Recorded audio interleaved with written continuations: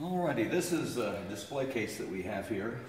One of the reasons we wanted to put this display case up is a lot of people, it's the first time they've ever been to Jasper County. So in the display case, we show some folks that they might be familiar with. Marlin Perkins, those who Wild Kingdom are familiar with Wild Kingdom. We have a famous James Scott, who was a ragtime composer, and Janet Cavandy, who is an astronaut. It's from Jasper County here. Some of the more common, or I don't say common, but familiar people might be Langston Hughes, the famous American poet, born in Joplin.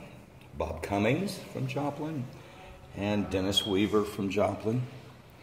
And even though a lot of people may not know the name Percy Windrick, when I was a kid, my grandparents used to sing, if you wore a tulip, a big yellow tulip, then I wore a big red rose. Okay? Very famous composer from the turn of the last century. And John Beale was a very famous actor in his day. So these are folks that when people come to visit Jasper County, at least it gives them a connection to the place. And so we like to have that here. A lot of these photographs and the help with this we got from Brad Belk at the Joplin Museum Complex. We're really grateful for that. This is a mural that came out in 1976 for the Centennial, American Centennial. And it kind of tells the story of Jasper County. Though I think it really probably tells the story of the city of Carthage more than it does Jasper County, because it ends with the courthouse, and it basically talks about the eastern part of the county, and much of the eastern part of the county. One of the reasons for that is that this served not only as the county courthouse, but it was the city courthouse for many, many years. I believe it might have been up into the 80s till they finally built their own city hall and moved out of here. But it's a really nice mural. Here we have Annie Baxter. You have an Annie Baxter Street in Joplin. She's a very famous woman in Missouri, and for the reasons that she was a Jasper County clerk at the time that the courthouse was built, and she was county clerk and wasn't able to vote for herself. Now there's a regular joke that goes around here. She was the first woman to serve as county clerk, and it took 100 years for the next woman, Marjorie Bull, to be elected to the county clerk. And the joke is it took, you know, after 100 years, you've got to get a woman in there to clean up the mess that the men had made. So that's Annie Baxter, a very famous person. This is the elevator.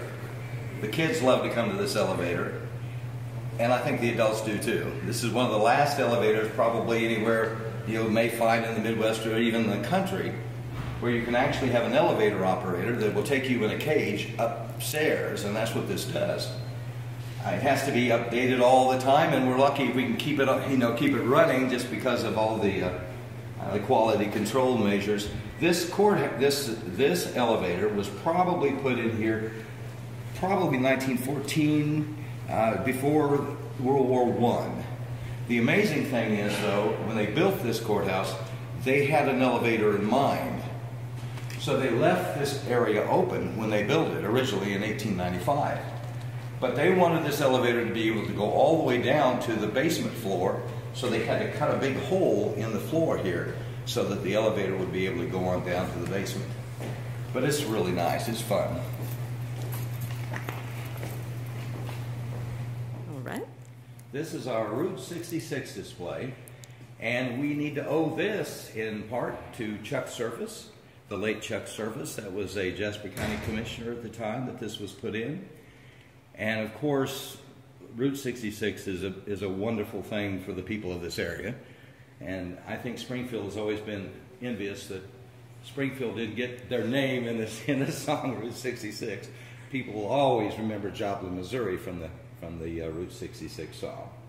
But this is a nice display that kind of gives you the flavor of what it was like during that time period. The Annie Baxter Award, and Marjorie Bull, the first woman after 100 years, she was given that award.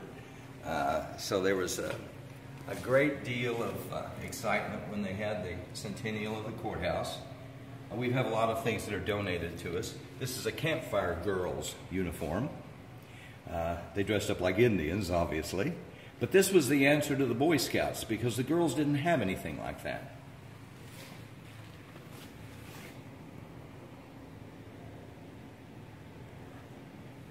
You know, I was talking about Percy Winrick. This is from one of the little songbooks. If You Wore a Tulip was a song that Percy Winrick wrote. And I love this. Are you a camel or aren't you a camel? And say, have you got a hump? Do you sit at the table just as straight as you're able?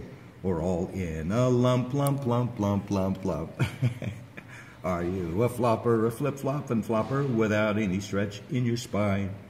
If you're a flopper, a flip-flop and flopper, then go somewhere else to dine. I mean, I love that because, you know, that's the time period. And so we were really excited when we got that campfire dress.